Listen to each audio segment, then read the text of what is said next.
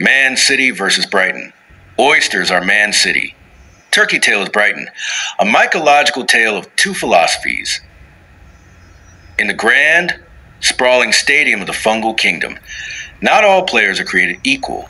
There are the superstars, the global giants whose names are on everyone's lips, and then there are the sophisticated artisans, the cult favorites cherished by the connoisseurs. To understand this dynamic, one need look no further than two of the most celebrated mushrooms in modern mycology, the oyster and the turkey tail. If the fungal world had a premier league, the oyster mushroom would be Manchester City, a dominant, prolific, and commercially unstoppable force. And turkey tail, it would be Brighton and damp, Hove Albion, a masterclass in tactical nuance, subtle beauty, and profound, understated impact. Manchester City, under Pep Guardiola, is a machine of relentless efficiency. Their philosophy is one of possession, pressure, and overwhelming offensive force. They are not just playing to win. They are playing to dominate every blade of grass on the pitch. This is the oyster mushroom. Pleurotus ostreatus is the city of mycology. It is a conqueror.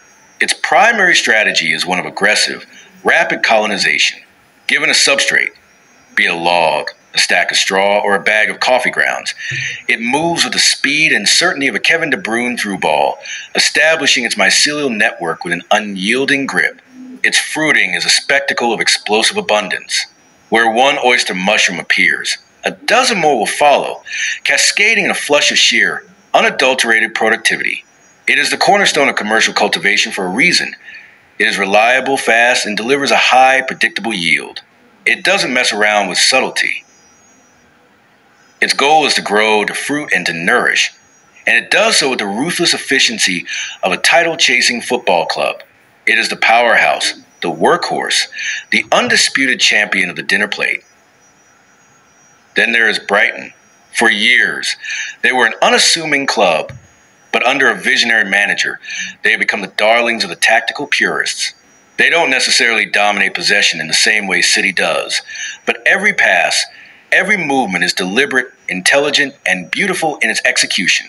They play a game of intricate patterns, of finding space where none appears to exist, and of wearing down opponents with intellect and precision. This, in every way, is turkey tail. Trametes versicolor is not a mushroom of brute force. You will not find it in a clamshell at the supermarket, nor will you cook it into a hearty stew. Its beauty is not in its bulk, but in its breathtaking surface. A concentric display of contrasting bands, rust, brown, white, blue, and green. Earning it its name, it looks like the plumed tail of a wild turkey. It is the artist of the forest floor. But like Brighton's intricate play, turkey tail's true genius lies beneath the surface. While oyster is all about feeding the body, turkey tail is about fortifying the body's very defense system. It is a master of chemical warfare and healing, producing a complex arsenal of polysaccharides, most notably PSK and PSP, which are renowned for their powerful immunomodulating properties. It doesn't overwhelm you with nutrition. It works subtly, systematically, supporting your internal systems to fight their own battles. It is the ultimate defender, the quiet guardian. It grows slowly on dead hardwood, a patient and persistent force that breaks down tough lignin, contributing to the health of the entire forest ecosystem. Its impact is not a sudden, delicious meal, but a long-term, foundational contribution to well-being, both for the individual who consumes it and the environment it inhabits. The comparison extends to their relationship with humanity. Manchester City is a global brand, a commercial behemoth. Its matches are broadcast worldwide. Its merchandise is ubiquitous, and its players are household names. The oyster mushroom is the same.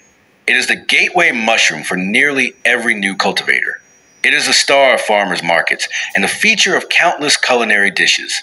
Its purpose is direct, accessible, and universally understood. Good, fresh food. You don't need a degree to appreciate an oyster mushroom. You just need a pan and some butter. Brighton, on the other hand, is a club for thinkers. Fans appreciate the how as much as the what.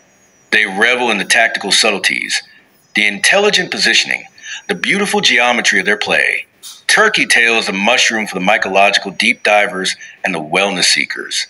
To appreciate it, you must understand its context. You need to know about mycochemistry, about the immune system, about the quiet, vital role of saprophytic fungi. Its value is not in its immediate taste, but in its long-term potential. It is foraged by herbalists, studied by scientists, and revered by those who seek not just to eat, but to heal. Ultimately, we need both. A league of only Manchester City would be powerful, perhaps, but predictable and lacking in soul. A league of only Brightons would be beautiful to watch, but perhaps lacking the cutting edge to deliver decisive results. In the forest and in our lives, the oyster provides essential sustenance, the caloric energy to keep us going. It is the foundation of survival. But the turkey tail provides a resilience, the intelligent defense, the subtle support that allows us to thrive, not just survive.